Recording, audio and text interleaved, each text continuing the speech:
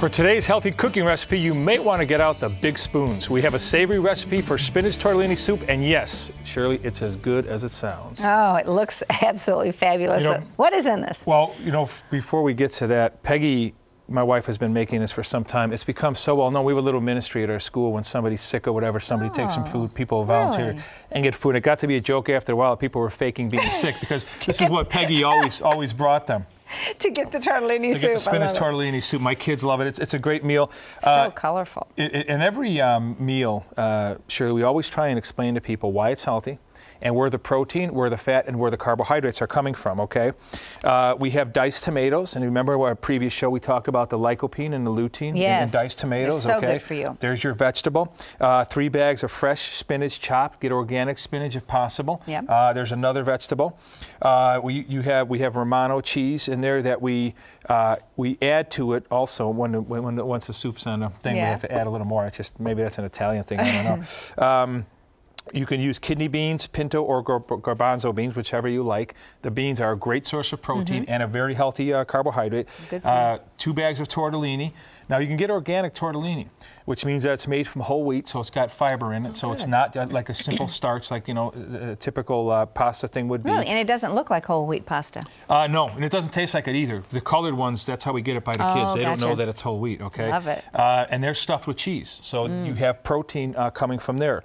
We cook this in olive oil. That's part of what we use to keep everything moving in the pot. And of course, olive oil has tremendous antioxidant properties. Very healthy thing to cook with. And we use some Italian seasonings.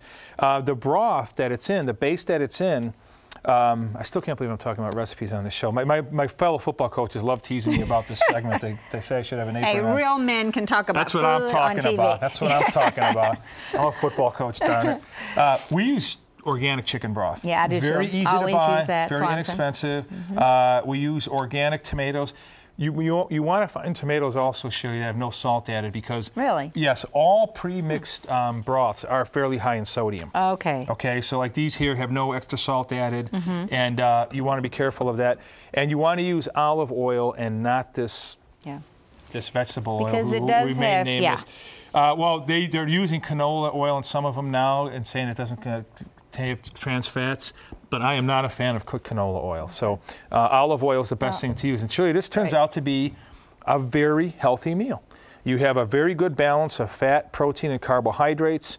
It's a great meal on a cold night. And I love soup. In Chicago, half the year is cold. Okay. Yeah, so, exactly.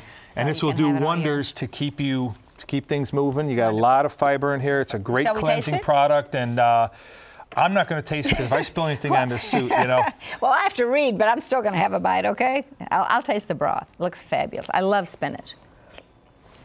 You know, the spinach actually gives it a very different flavor. Oh, well, it's the only time my kids will eat spinach is in this thing. It's the only way I can get them to eat spinach. I like it. Well, hopefully I don't have any spinach on my teeth. But anyway, for cooking directions on how to make spinach tortellini soup, check out www.tln.com and click on shows and then go to Balanced Health. Or you can call 888-242-9393 for a copy of today's show. And a lot of you have been getting DVDs of our shows, which we just really appreciate that because we want to continue to help you, and they're very inexpensive. So call that number to order one. But making a healthy meal is important, but is the way you're cooking it actually taking away from how healthy it is? Well, we'll explain that after the break, so don't go away.